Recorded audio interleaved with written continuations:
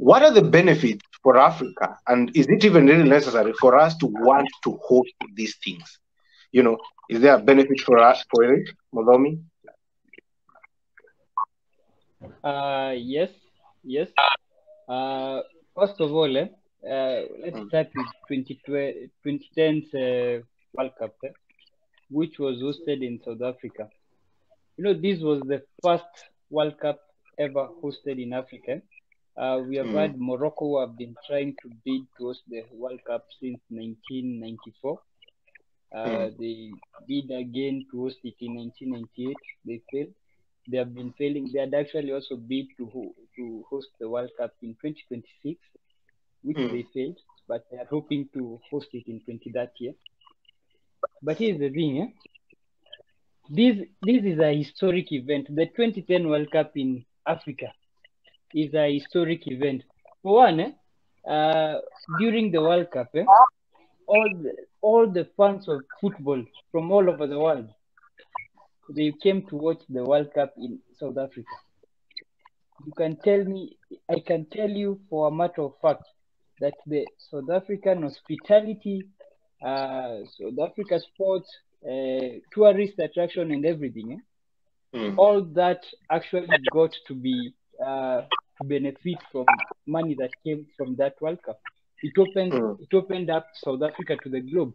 Now everyone knows that there was a World Cup hosted in South Africa, and that increases the global appeal of the country in itself.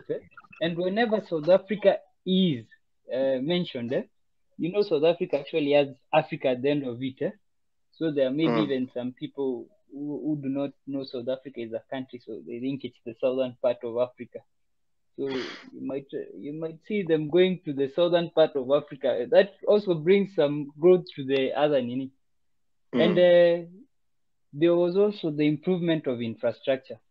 You realize that for a country to host a World Cup, like right now, US will be hosting the next World Cup, but it will be doing that in collaboration with Canada.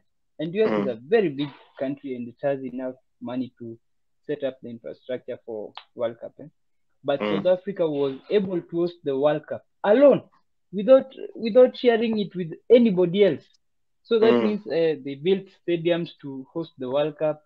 They built hotels. They improved the roads for people to go there. There is this habit of African countries of doing roads only when people are going to see them.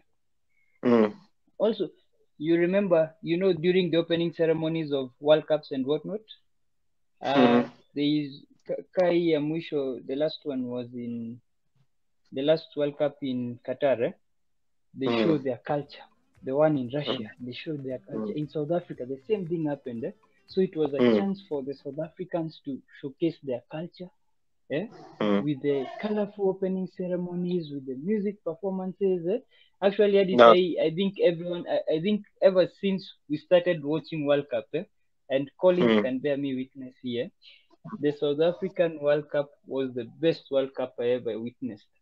The best World Cup. I was 10 at the time, and I still have memories until right now.